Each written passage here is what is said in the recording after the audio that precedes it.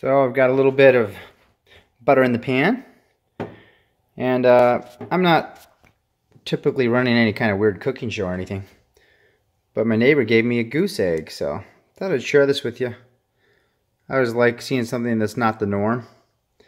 So here's a goose egg, and I'm going to cook it up. I don't have any special recipe. This is just going to be, I'm not sure if I'm going to scramble or fry it yet. It depends on how big it is.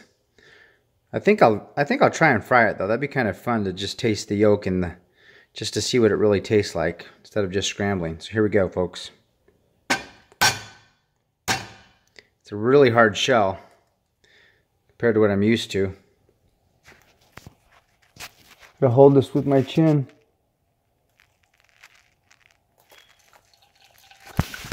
Oh, almost dropped my phone.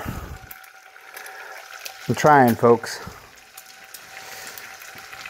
I'm trying to hold this with my, there we go. Some bad video today. Yeah, that's a good size egg.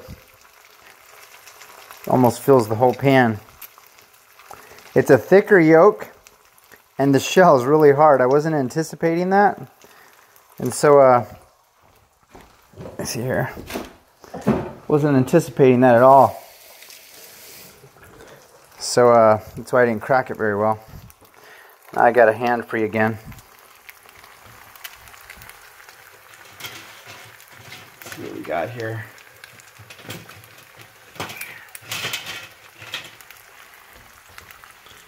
So I should have done scrambled, but it's okay. I'm going to still try fried. I want to taste it. I've got the heat on just medium-low about. And I put like a tablespoon of butter in there. I should have swished it around a little bit, but it's okay.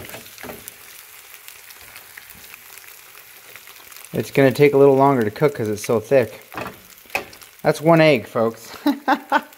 I think I'm going to get some geese. I mean, if I get one of these, that's pretty cool. I don't know how often geese lay eggs, but I'll ask my good neighbor, Teresa. She lives only a couple minutes away, and her and her husband Jim have a little urban farm. They've got a donkey, chickens, goats, and but they've been around and have wisdom beyond their years. So they've been around Georgia for a while, and so they know the plants really well. They know how to can all types of vegetables and fruits, and they're our kind of people. So, just going to finish this up here. Just flipped it over. What you'll realize is anytime you're cooking chicken eggs or anything that's non-store-bought, non-production oriented, non-volume oriented, you get these nice, really dark yolks, and they really do have a more rich taste. So I'm anticipating that with these geese too. These geese live on a pond over there, and they have lots of bass and bluegill in the pond. But they obviously eat from the pond, the algae and so forth, and then they pick at about the land as well. So that looks good to me.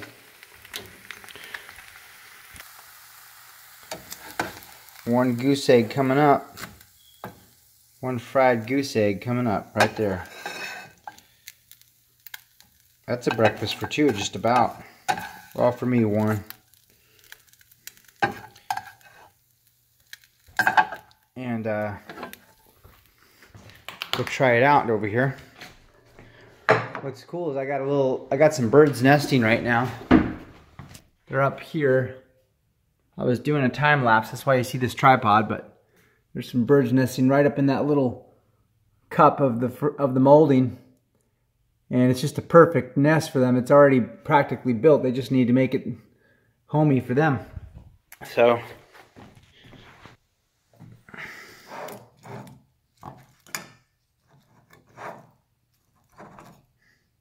you don't need to see me.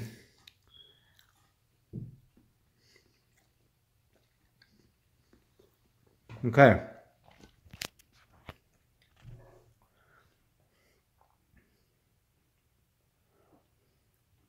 It's different than a chicken egg.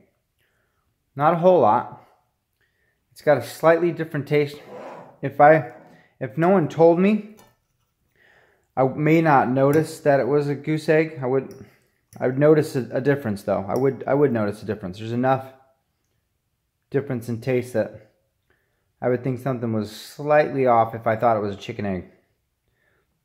But it tastes good.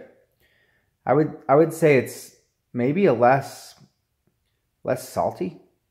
If eggs are salt, you know what I mean? It's less rich.